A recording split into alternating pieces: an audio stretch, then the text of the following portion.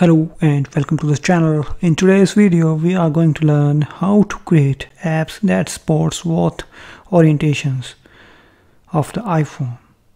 With both orientation, what we means that is the portrait orientations when the phone is handled upside down, or you can say vertically, and the landscape orientation when the phone or iPhone is handled by the user in the horizontal mode. For example, to more clarify, let's say simulator. This is the iPhone simulator. So if this is like that as currently seen on the screen, then this is the portrait mode, or you can say portrait orientations. And if I rotate it to the horizontal side, then it's the landscape orientation. In order to control the orientation for your app, you can control the orientations from here. Select this project, select target. Under the journal tab we have the deployment info, and here we have device and the device orientation. Currently select portrait, landscape left and landscape right.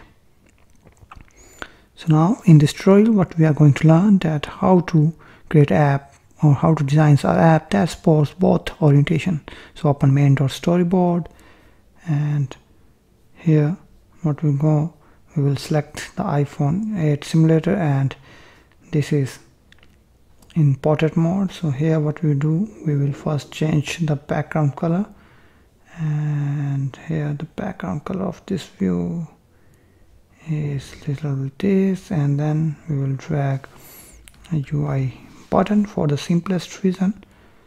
Let's say we will put it here and give it a leading constraint of 20 and top constraint of 40, and the height and width will be 100, and then it's 50. So here it is, and we will change the background color of this button to white one.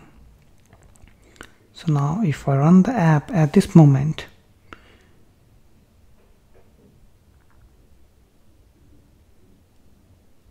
so here the iPhone is in the landscape, so it's on the top left corner, and if I remove and rotate it to the portrait mode, it's also in the top left corner. So now what my requirement is that I want that when my device is in landscape mode, then this button will be in the center. So what I will do, how I will achieve this, so here what we will do, we will select this orientation landscape, and then here there is an option vary for traits. So we will select that, the vary for traits, and here we will introduce variation based upon the height of the device. Okay, because in portrait mode that the height, and if I select height, then it lists all the iPhone devices. We are not covering the iPad in this tutorial because iPad has some different approach, and in iPhone we have different heights that vary according to the devices. So here we will introduce that in landscape, that height will become width and it will vary according to different devices. So we will introduce variation depends upon the height. So here we will select height, and here it say that there are 7 compact height devices. So now we will select this button, and here we will do and clear constraints. So when I clear constraints, it deletes this constraint for this landscape orientation, but the portrait orientation constraints are still there.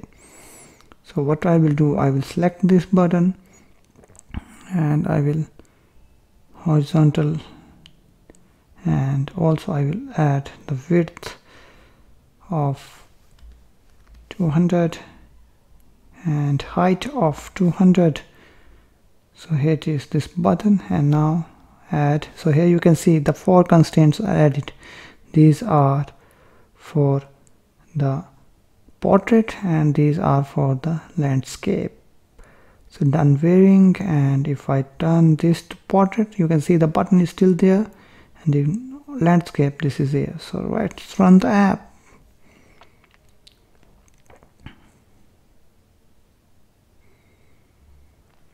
So here in portrait, in landscape, you are seeing the button is little bigger and in center, and when I turn the device to the portrait, it's become to the top left corner.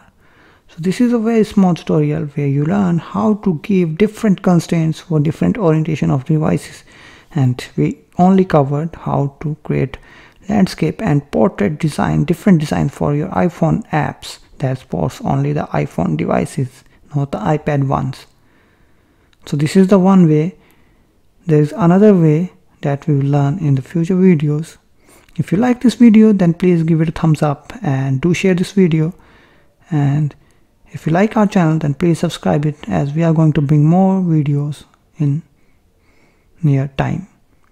Lastly, have a nice time and thanks for watching. Bye for now.